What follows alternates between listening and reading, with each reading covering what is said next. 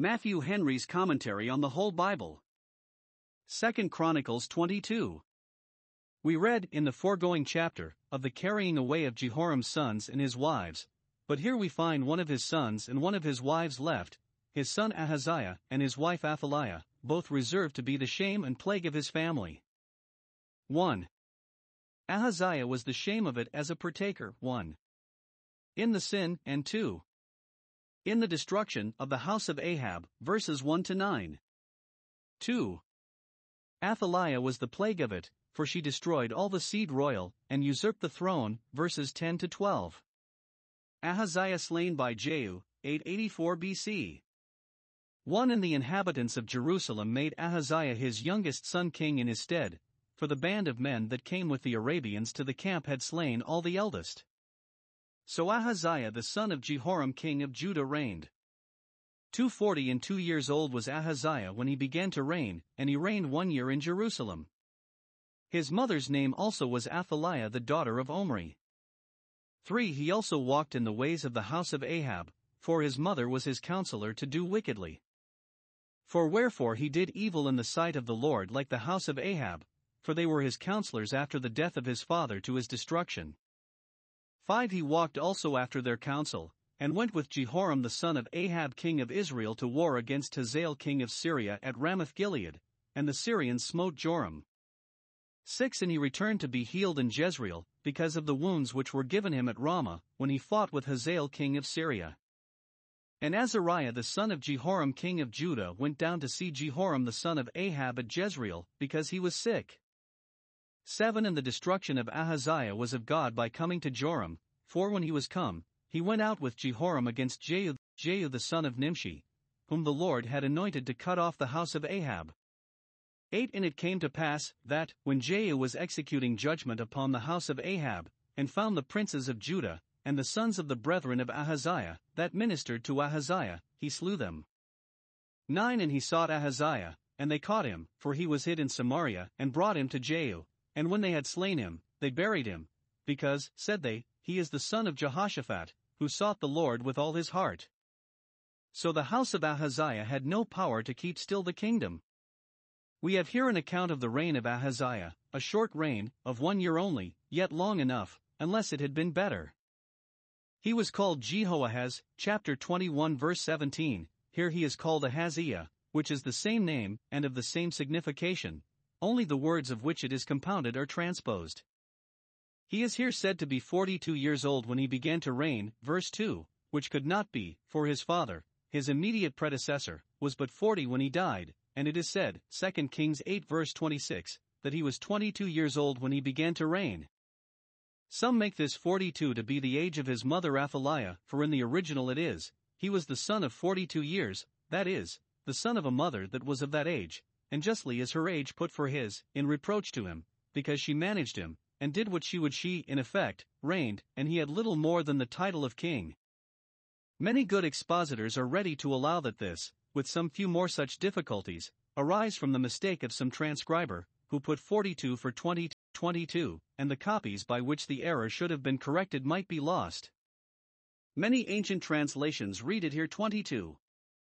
Few books are now printed without some errata, yet the authors do not therefore disown them, nor are the errors of the press imputed to the author, but the candid reader amends them by the sense, or by comparing them with some other part of the work, as we may easily do this.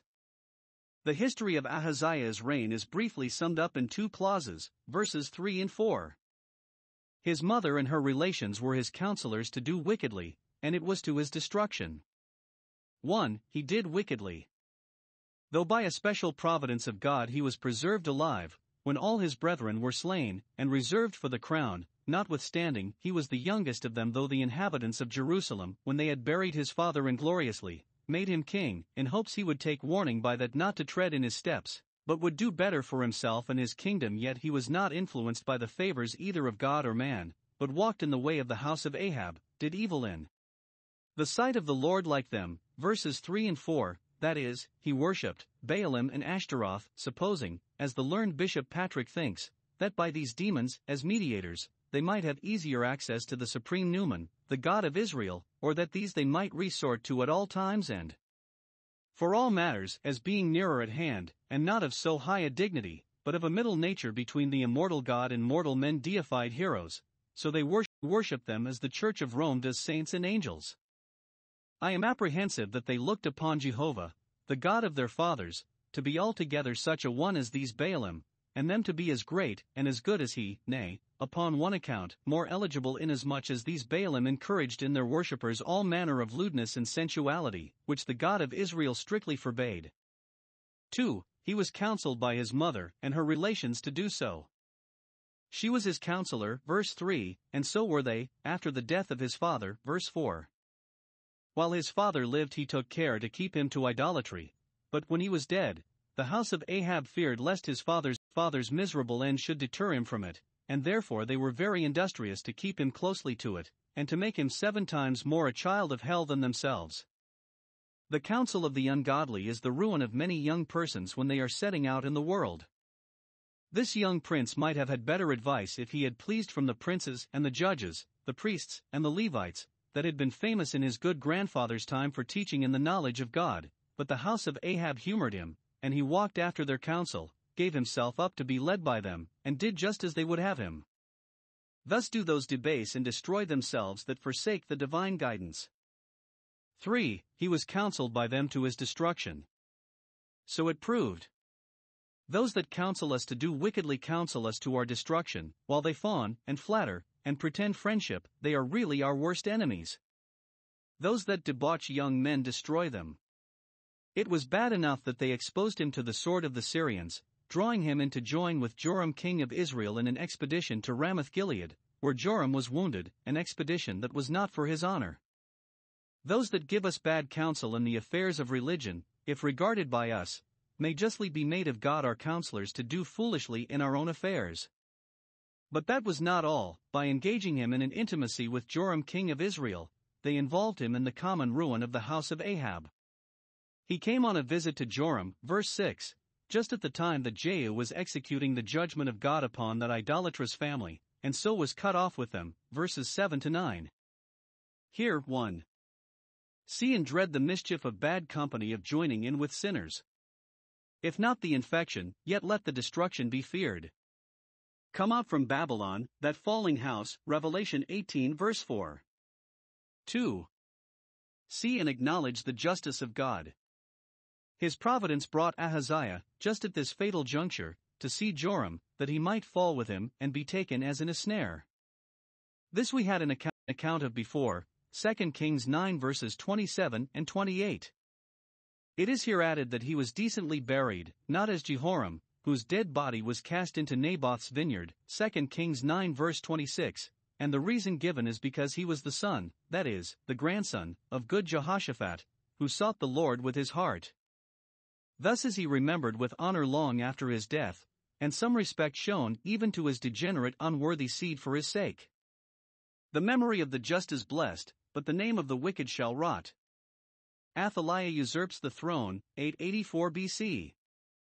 10. But when Athaliah the mother of Ahaziah saw that her son was dead, she arose and destroyed all the seed royal of the house of Judah.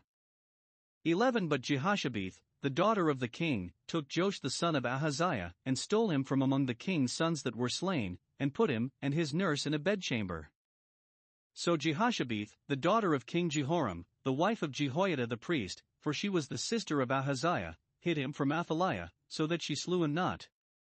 12. And he was with them hid in the house of God 6 years, and Athaliah reigned over the land. We have here what we had before, 2 Kings 11 verse 1, etc. 1.